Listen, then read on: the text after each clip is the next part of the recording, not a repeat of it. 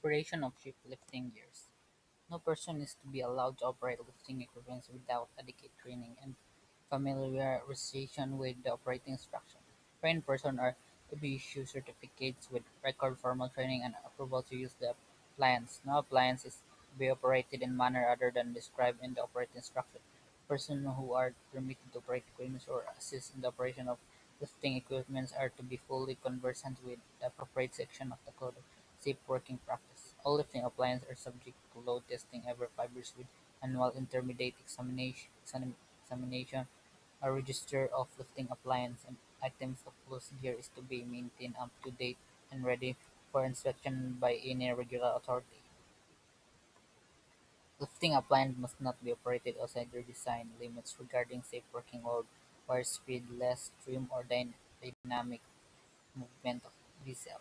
All these limitations are to be clearly marked on the appliance. Controls are to be permanently and clearly marked with their function and operating direction and instruction, where special instructions are applicable to securing and unsecuring of the equipment. This should be separately detailed in clear manner. Control must be not modified in any way from their original specification. All fitted safety device limit switches cut off or poles are to be kept in a good working order and tested regularly. Safe devices must never be isolated or overridden. Lifting appliance must always be attended when in position.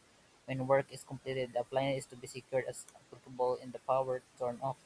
Personnel who are operating lifting equipment should have no other duties and must have clear view of the operation where is this not possible. A trained signaler is to be used to give direction instruction to the operator. Signal used or to comply with this detail in the Code of Safe Working Practice. Personnel and signal must not allow to loads to pass over themselves. Transfer by personal basket.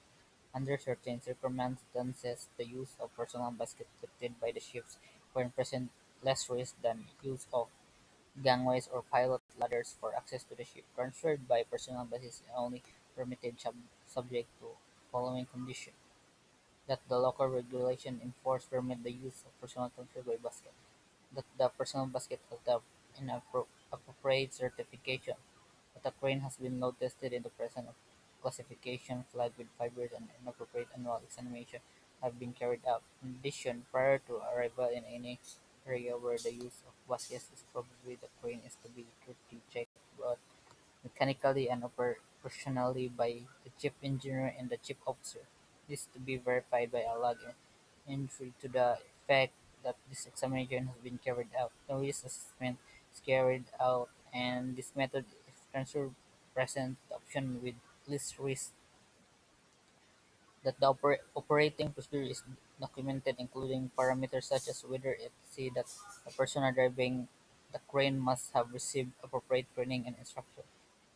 That word transfers over water life jacket are worn by all personnel being transferred, thus all personnel, including those being transferred, are briefed in the transfer procedure. That in normal type of basket use personnel travel on the outside of the baggage and luggage on the inside. The transfer of personnel is voluntary and the discretion of master or master dependent whether it's ship to ship or ship to shore transfer. In the context of ship crane, the following terms explain. First, raising or lowering. This is where the hook is raised or lowered with the jib at rest.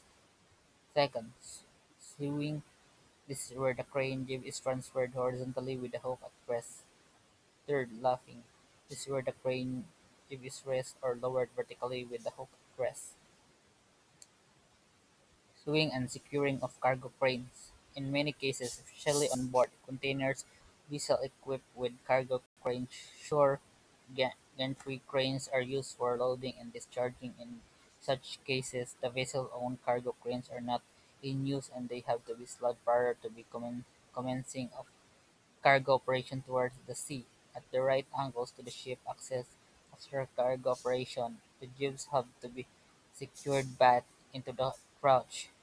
This operation has to be authorized by the chief officer who has to assure that no shore or sea obstruction are in the way of the jibs while they are operated. Sometimes it is necessary to move the jibs while shore or sea obstructions, such as gantry cranes, are in close vicinity of the jibs, but as this will increase the possibility to make contact with them, the responsible for man Steward for man has to be consulted to seek verbal confirmation that all non-vessel crane drivers are alerted and will not move their cranes toward the vessel cargo crane jib. The vessel is not to leave the berth until fully secured for sea, even if tugs are alongside and the pilot is on board waiting to sail.